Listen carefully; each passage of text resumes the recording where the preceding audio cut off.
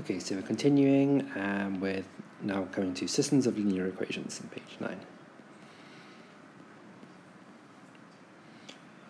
Okay, so a system of linear equations has this form. So there are, what is this form? So there are 1, 2, all the way down to m rows to this thing, right?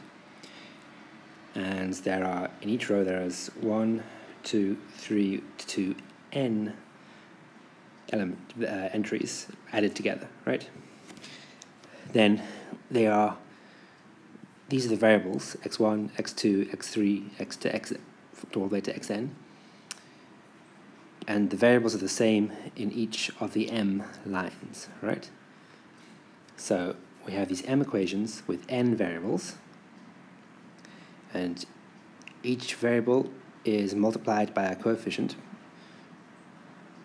then it's all added together and set equal to some other constant. Okay? And notice that the coefficients are labeled, they each have two labels, right? The first label tells you what row it's in, so A11 is in row 1, A21 is in row 2, A23 is in row 2, AM3 is in row M, and the second label tells you what column it's in, what column or what term it is in this addition. So 1, is in the first column, 1, 2 is in the second column, 2, 3 is in the third column, M2 is in the second column, 2n is in the nth column. So we've got n columns because there's n unknowns. In each column, in each row, each of the m rows, you have n entries, and so in total you have m times n entries on the left here, or m times n different coefficients, right? And we're to think of each of these things, all these things, each aij, each xi, each bj, to think of them as real numbers, okay? So this is a system of m equations, right, m rows, and n unknowns, n columns, n little x's.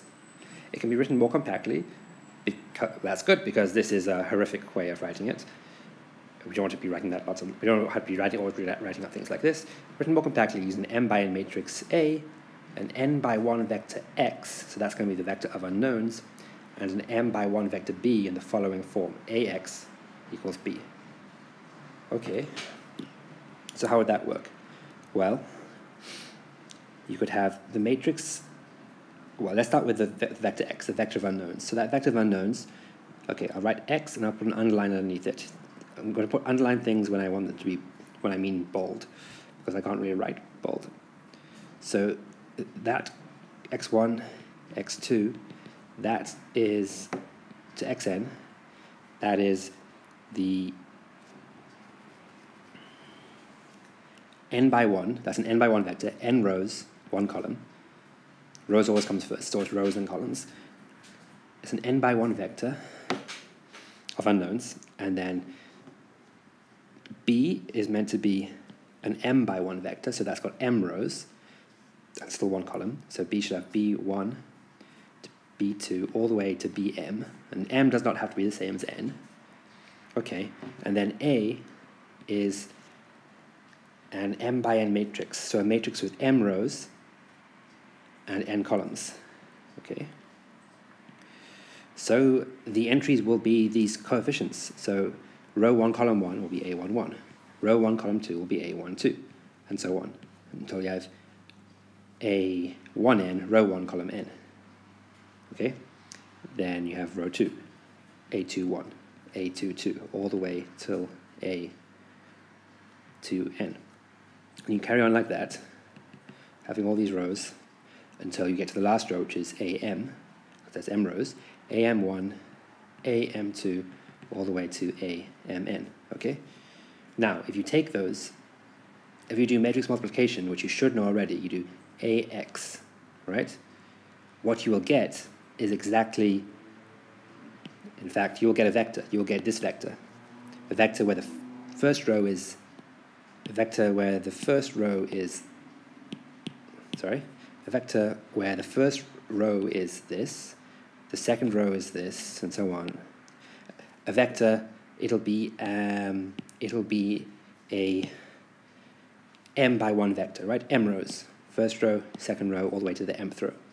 That is what results if you times this matrix A by X. So try it and see if you don't believe me. And so when we say, if we say that equals B, the matrix B, then that's just saying that vector equals that vector, which is exactly the equation, but now expressed as one matrix equation, one equation involving matrices and vectors instead of expressed as m big individual equations that are just of numbers. Okay. So this is the x equals b. Now it says the ith entry of the vectors x and b are xi and bi respectively. So that's what we did when we did this. Oh, sorry. Right, when we wrote x like this, first row x1, second row x2, and so on, nth row xn. So in general, ith row is xi. Same with b. Row 2 is b2, row 1, b1, row m, bm. So ith row of b is bi. And then it says, oh, that's ith entry. Okay, I should have said ith entry. I mean, ith row of a vector, ith entry of a vector, same thing. Now it says the entry in the ith row and jth column of A is aij. That's what we have here. So, for example, row 2, column 2, that's A22, or row m, column 2, AM2, row m, column n, AMN, right? In general, row I, column j, aij. And it's convention, really, to when you're talking about the matrix A with a capital letter, to denote its entries with the corresponding little letter. Okay, that's quite a usual convention. Okay. So we have this system of linear equations. Okay, now it's a system of equations, and so it might have a solution or it might not. If it has a solution, the system of linear equations doesn't have a solution, we call it inconsistent. If it has at least one solution, we call it consistent. Okay. Can we give an example maybe of a system that's inconsistent with no solutions? So we'll do this, we'll make a small system, about as small as is reasonable. So let's make it 2 rows and 2 columns. So that's 2 equations in 2 unknowns. So what if we had 1 times x, let me actually call it, let's say the unknowns are x1 and x2, right? So they will appear the same in each row, okay? And let's say that the unknowns, so there's the unknowns. Then let's have the constants, the coefficients multiplying them, let's have maybe 2 plus 3, and let's have, let's have 4 plus 6 there. Okay, so 2x1 plus 3x2, 4x1 plus 6x2, and let's say that the top one is equal to 1 and the bottom one is also equal to 1. Now, this system will not have a solution. It's inconsistent, right? I mean, we're going to develop nice ways of telling this. You might already know nice ways of telling it's inconsistent, but one thing you could do to show it's inconsistent is you could take the second equation and subtract from it 2 times the first equation. So I'm going to say we could take row 2 and we could subtract from it 2 times row 1, right? What would we get? We would get 0 on the left, right? And on the right we would have -1, and that is a contradiction. 0 is not equal -1. So these 2 equations cannot both be true at the same time. That's an inconsistent system. It has no solutions. Then we say, and I want to change it to be an example of a consistent system. So it's just a system with at least one solution. So it could have more than one solution, but at least one. So if I just change that to a 2, we'll get something like that, right? Because, for example, if I let x1 equal -1 and x2 equal 1, right? Then the top row, row 1 becomes -2 plus 3, which does equal 1, and the second row becomes -4 plus 6, which does equal 2. So that is one solution. There might be other solutions. That doesn't matter for now. We just want to know, is it consistent? Does it have at least one solution? Yes, it has at least one solution. So we call it consistent. Okay. Now we have a fact, which might also be called a theorem or something like that. So the result of the matrix multiplication A times X, so that's like this, A times X, is a linear combination of the columns of A. So remember what a linear combination is from earlier in the book. It's when you have a vector times a scalar. In fact, previously we have written the scalar in front of the vector. So you could equally well, that doesn't matter because a scalar times a vector, it doesn't matter which side you put it. So I could put this as, I could be writing that linear combination as x1 times a11, a21 to am1. There's no reason not to write that. And then a scalar x2 times the next vector, which is a12, and so on. Okay, all added together. That's a linear combination. It's a linear combination where the scalars now are the unknowns, which is a bit weird, but the scalars are the unknowns, and the vectors are the columns of the matrix A, right? So you can tell that this is all the same column because the second entry for each A is the same. It's 1, 1, 1. So it means it's the first column. It's row 1 of the first column, row 2 of the first column, all the way to row m of the first column. This is the second column because the second entry is 2. This is the nth column, the second entry is n. And you have m of these because you end up here with you have n of these because there's n columns, because there's n unknowns, and each of these vectors has m rows, just like the matrix A. Okay, now I want you to check this, that this works out, that this really does work out, that this really is how you personally have thought of matrix multiplication.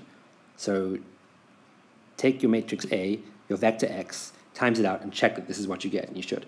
This actually is to me, this is a better definition of matrix multiplication than one which is just purely about the elements, which is one you might be more familiar with, or certainly the one I learned first. I didn't learn this definition first, but I now much prefer it. Anyway, when you multiply a matrix A by x, what you get is a linear combination of the columns where the vectors for the linear combination are the columns of A, and the scalars for the linear combination are the entries of x. Okay. And now it says that this follows obviously from the definition of matrix multiplication, but despite how obvious it is still an important result. We'll use it a number of times later in this course, so don't forget about it. So personally, I advise you from now on, once you've checked that this works out, is consistent with whatever definition you've already seen of matrix multiplication, I would personally then adopt this as a definition of matrix multiplication. It's much nicer to me. If you can't see why yet, then leave it, and maybe one day later in this course, maybe you'll agree with me that this is a nice definition of matrix multiplication. Okay. Now we have another fact. The system AX equals B is consistent if and only if. Now, if and only if is abbreviated by IFF. If and only if, that's a thing that will occur a lot in maths and in this course. If and only if, also known as if. What it means basically is this, okay? It means an arrow going in both directions. It means implies and is implied by. It means that the two statements that it connects are equivalent. So it means that this statement, the system AX equals B, is consistent, is equivalent to the statement that the vector B is a linear combination of the columns of the matrix A. By equivalent, I mean they are true at exactly the same time. They are false at exactly the same time, right? If one is true, the other is true. If one is false, the other is false. It goes both directions. You get arrows that go in one direction only, right? That would be the system is consistent only if the vector B is a linear combination, right? That would be the arrow in that direction. You could have the system is consistent if the vector B is a linear combination. If would be an arrow going in that direction. Only if would be an arrow going that direction. Frankly, I advise you to not bother thinking about the English meaning of if and only if. And just whenever you see if and only if, or if this IFF, just in your mind, just think, oh, that's this double arrow thing. It means that the two statements it connects are logically equivalent. They are true or false at the same time. Okay, that's logic. Now let's get to the actual content of this theorem.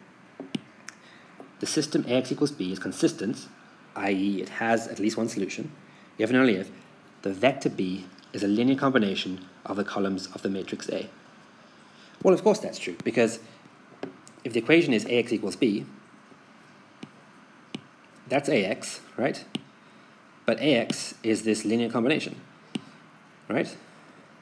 So if that's to equal B, the vector B, then all we're saying is that if B equals AX, then it is this linear combination, that there is some values for x1, x2, and xn, at least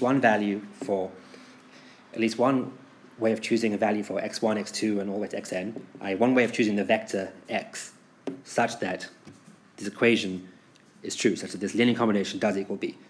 The vector B is a linear combination of columns of the matrix A. Okay, that's all it's saying.